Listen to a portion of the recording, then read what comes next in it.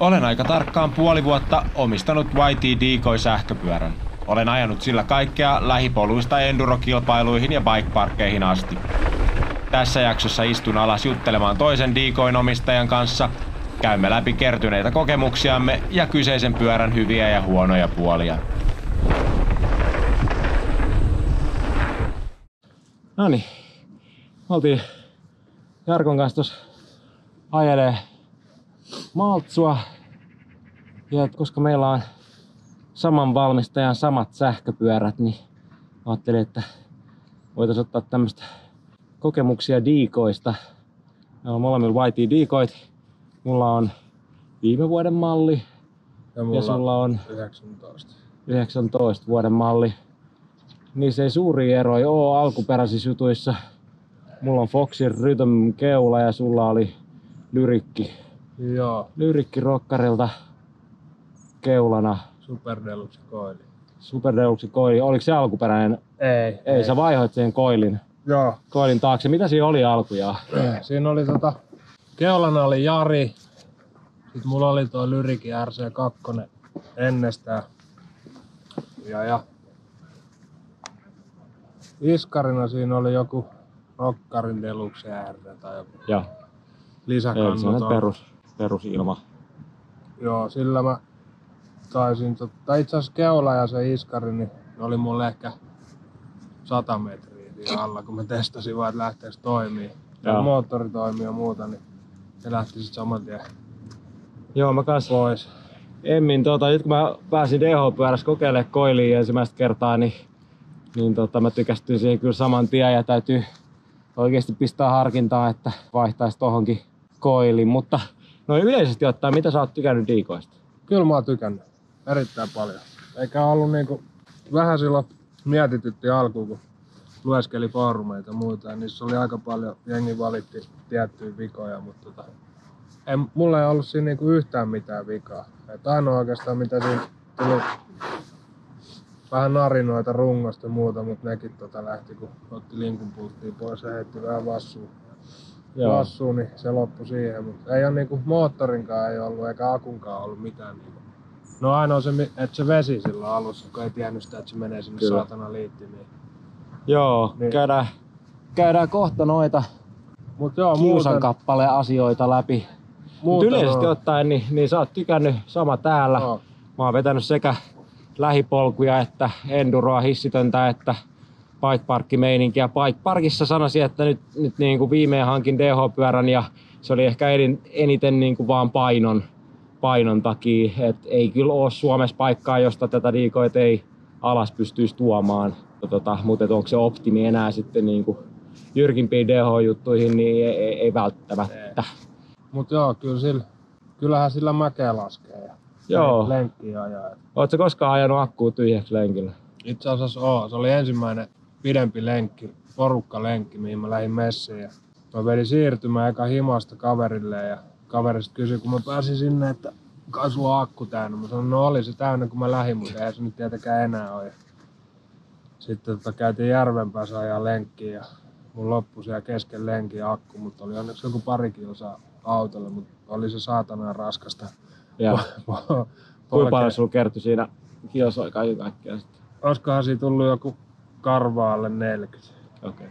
Mut se oli aika kovatahtinen lenkki, että siellä tuli vedettyä trailillä ja boostilla. Tässä on siis vähän yli 500 wattituntinen. Mitähän se on? 540. Joo. Ja ne on lupailusta 700 vaikka kuinka monta vuotta. Mä en tiedä onko mä ainoa, mutta mä kaipaisin mieluummin vaikka 250 akkua sen takia, että mä ottaisin mieluummin kasan kiloja pois pyörän painosta, koska mun lenkit on yleensä maks 15 kilsaa ja aika tommoista teknistä rytäämistä, niin mä ottaisin mieluummin vähän kevyemmän pyörän kuin tuplamäärän akkua. Niin. No sehän olisi hyvä, jos olisi valinnanvaraa, että jos haluaa painoa pois, niin olisi joku se on joku modulaarinen, kun olisi se, että sieltä pystyisi nostamaan palikoit pois, niin se olisi aika kova. Tai sitten silleen, että sulla olisi 2 eri akkua siihen, tai 3 eri akkua, että olisi joku snadi akku, kevyt akku, ja sitten olisi taas joku semmonen, että jos haluaa ajaa pidempään siivuun, niin ei tarvitsisi olla huolissaan siitä, että vittu sitä loppuu kesken lenkin. Joo, ei niitä ihan joka päivä viitti uusia ostaa myöskään, ne on vielä akut sen verran kalliita. Joo, että, varmaan joku tonni. Saiskohan vaihtaa kuin YT:t johonkin 700 mä kattelin. Jotain semmoista mäkin muistaakseni jostain lueskelin. Luulee olevansa. Mitäs muuta? Aika vähän on ollut. Siis alkuun oli muutama pikkukiusa. Ensimmäisenä lähti vaihtoon renkaat. Mä en ajanut niillä varmaan yhtään lenkkiä. Se johtui siitä, että eteen ne oli ottanut Exo-ruhoisen ja taakse Exo Plussa. Ja mun kokemukset luomu enskalla oli jo sellaiset, että mä puhkon niitä tasaisin väliajoin. Niin en jäänyt odottamaan, että puhkon 10 kiloa painavammalla ja kovempaa kulkevalla pyörällä vaihdoin ne suoraan. Mulla lähti kans silloin suoraan renkaat vaihtoon. Mä en tiedä, käviks mä niillä testilenkillä silloin kun mä testasin, että toimiiko pyörä. Mutta Se on hassu. Mä jotenkin pelkään, että ne on valkannut ne sen takia, että kun pyörä painaa jo tosi paljon, niin ne haluu siitä kilon pois ja ei laita niin kuin sähköpyörärenkaita tai DH-cassingeja tai vähintään nyt double downeja Maxikselta. Se on vähän hassu. Toinen mikä on niinku foorumit täynnä, niin on se, että näissä on, kun viedään sisään noi piuhat tonne runkoon, niin niissä on tämmöset muoviläprykät suojana. Ja ne ei pysy paikallaan. Ja se äkkiseltään tuntuisi pieneltä kiusalta, mutta kun ne lähtee pois, ja sit sä vaikka peset sen pyörän tai oot vesisateessa sillä pyörällä, niin tästä valuu vettä suoraan tonne akun liittimille. Ja seuraavan kerran kun sä lähdet liikkeelle sillä, niin se hirttää suoraan kiinni ja sanoo, että connection problems to battery. Joo. Ja sit sä puhaltelet kuumalla ilmalla tai jollain sitä niinku tyhjäksi sitä. Se on vielä tosi sellainen niinku, liian... Siis se ei ole helppo saada se akun liitin kuivaksi. Se on sellainen niinku kampa-tyyppinen, missä on tosi tiuhaan niitä metallilevyjä ja sieltä on vaikea saada nesteet pois. Et vähän sai niinku lisävesisuojata akkua ja sitten törkeästi vetää nippusiteellä kiinni noi kumisuojat. Mut kun mä vertaan nyt tuossa Fajan pyörään, joka on Kube, niin asensi just hissitolppaa, niin piti vetää uusia sisäänvetoja, niin Kubessa esimerkiksi oli semmoinen niinku muovinen rasia, mikä otettiin ruuvarilla irti sieltä ja se puristaa sen niinku paikalleen ne vedettävät piuhat, sä naksautat sen kiinni ja sitten ruuvaat sen paikalle. Oli silleen, että jumalauta, jotkut on pikkusen enemmän miettinyt, että töräytetään tähän tämmöistä muoviletkun pätkää. Toi on kuitenkin ollut niin monta vuotta niille jo käytössä siinä, että niitä on täytyisi, foorumit on ihan täynnä sitä mussutusta, että noi ei pysy paikallaan ja ne on niinku sekä vaikea saada paikalleen, että ne sitten lähtee kuitenkin ekan lenkillä irti. Taitaa olla noissa luomupyörissäkin sama problema. Joo, niissä on ihan samaa, mutta niissä ei sentään niinku ole sitä elektroniikkaa samaa määrää sitten ottamassa hittiä siitä, että sinne pääsee vettä. Mitäs muuta? Sä oot vaihtanut jarrut ja sä oot vaihtanut melkein kaikeiksi. Niin. No, itse asiassa nyt ei ole edes kiakot vakiot. Et periaatteessa nyt tossa rungon palasia on jäljellä ja moottori. Runko siinä on niinku, ja voimansiirrosta on itse asiassa takavaihtaja ja pakka. Eturatas. Kammetkin on vaihtunut. Eipä tossa tällä hetkellä ole mitään muuta paketin mukana tullutta kuin vaihtaja ja pakka. Joo. Eturatas. Mutta toi on ehkä vähemmän niinku kritiikkiä Decoyta kohtaan ja enemmän vaan tämä sairas harrastuksemme, että et niinku pyörä kuin pyörä, niin sit kun sä saat pyörän, niin sä alat päivittää siitä osia ja sit kun sä oot päivittänyt suunnilleen jokaisen osan, niin sulla on semmoinen olo, että pitäisi saada uusi pyörä. No näinhän se vähän tuppaa menee. Se on suunnilleen. Niin on toi kyllä hauskaa puuhaa, niin kyllähän se on kiva hakea aina niitä tilaille jotain venää, että milloin se paketti tulee, että se asentelee. Että semmoinen niinku ei tarvitse odottaa joulua kerran vuodessa, vaan että joulu on niinku aika monta kertaa kerran kuussa tulee pakettia ja vaimo kysyy, että mitäs sieltä taas tällä kertaa tulee. Tossa on ollut vähän keskustelua ja ollut sitten jotain veikkauksiakin naisväellä. Ne on lyönyt jotain vetää, että milloin sieltä tulee joku muu paketti kuin pyörään liittyvä. Okei. Joo, meillä on vähän sama, että lapset odottaa, että koska se ja se tilaama juttu tulee ja sieltä tulee taas kuitenkin iskän pyörän osia. Kommentoidaan lisää tästä pyörän yksityiskohtiin. Niin mä tykkäsin tästä tästä E13 stemmistä. Tää on niinku tämmönen, ne hehkuttaa, että se on pyöristetty vähän joka kohdasta, että sä et kuole, kun sä pannutat siihen. Siitä mä oon samaa mieltä, mutta se mikä ajaa mut ihan hulluuden partaalle on tää Acrossin headsetti, jonka sisällä on siis semmonen metallipalanen ja holkki, ja se rajaa sitä, että paljonko tää kääntyy. Mut sit kun mä kaadun, niin kuin mulla on tapana, ja tää vääntyy, niin nyt se on esimerkiksi silleen, että se stoppaa tähän suuntaan jo tässä vaiheessa, mutta kääntyy vapaasti tänne asti. Eli kun sen pitäisi estää keulaa osumasta tonne runkoon, niin se ei tee sitä, mutta se estää mua kääntymästä vasemmalle. Ja sen sais varmaan väkivaltaisesti hakattua takaisinkin päin, mutta koska mä en haluaisi kiristää stemmiä niin kireelle, että se ei sit vuorostaan niin kuin päästä irti, kun mä kaadun, niin sit mä kärsin siitä, että toi on jatkuvasti poskellaan. Toi on silleen ärsyttävää, että sitten toi headsetti on sellainen, että sä tarvitset sille semmosen Acrossin sivulta pystyy tilaamaan semmosen puristimen. Vähän niinku bottom bracketteille tarttet, niin tolle tarttee sellaisen puristimen, millä sä saat sitten niinku painettua sen liikettä rajoittavan metallipalan niiden headsettien ylä- ja ala laakereiden väliin. Mä jouduin ottaa siitä Jarista silloin irti sen möhkäleen sieltä alhaalta. Joo. Ja eka kelasi, kun yksi kaveri, kenellä on kans Decoy. Itse asiassa nyt on monellakohan tutulla on Decoy, no aika monella, mutta yksi kaveri... On parempia kavereita.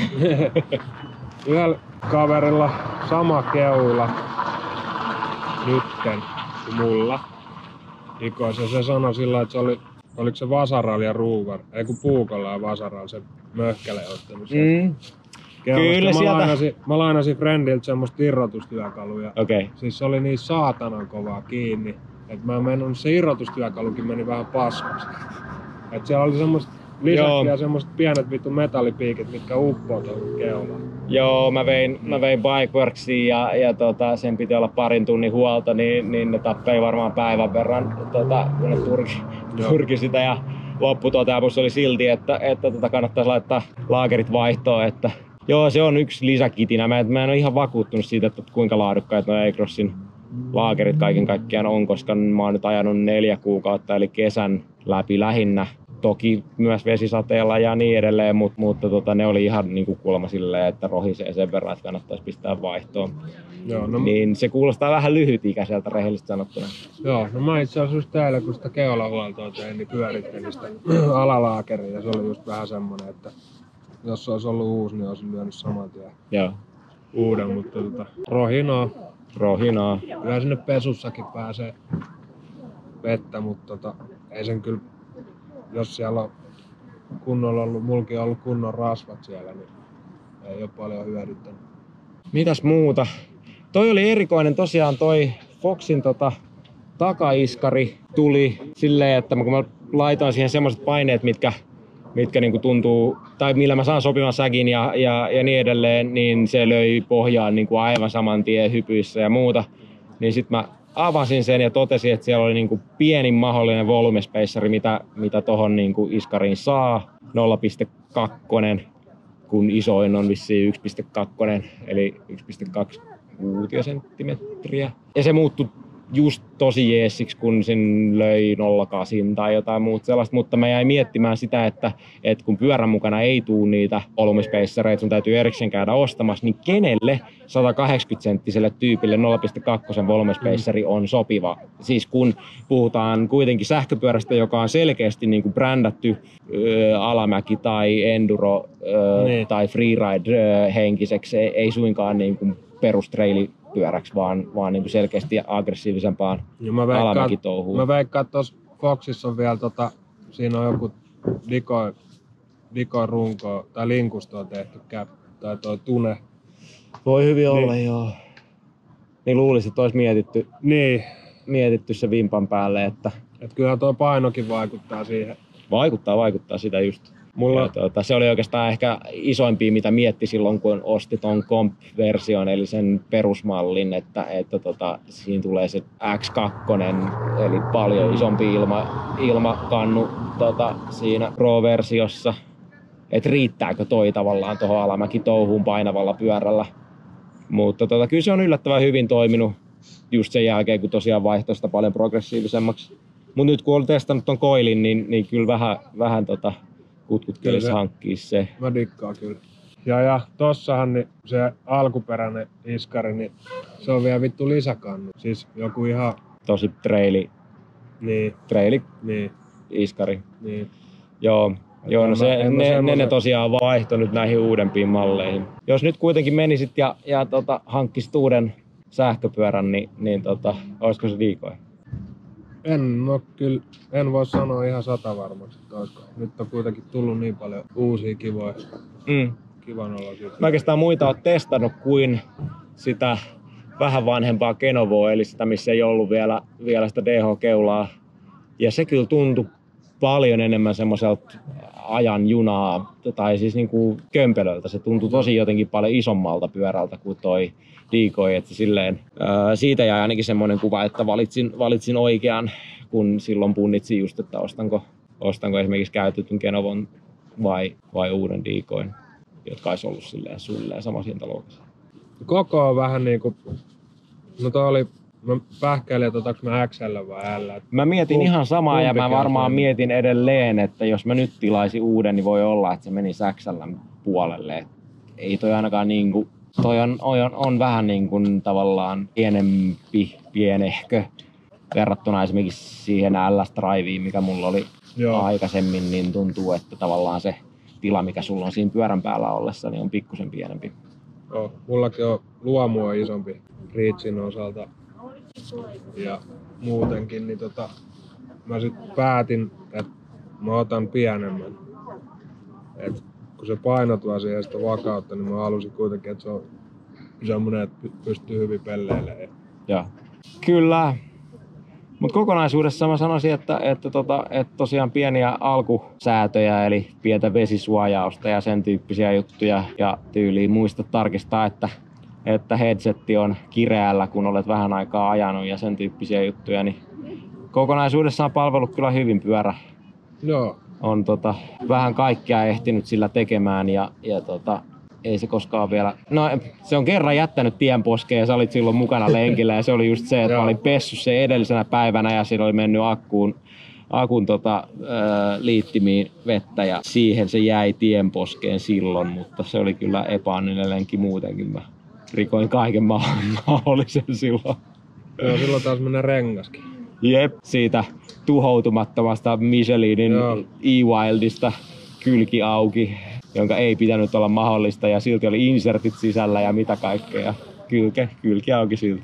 Alright, hei kiitoksia tästä. Tämmönen pieni summaus.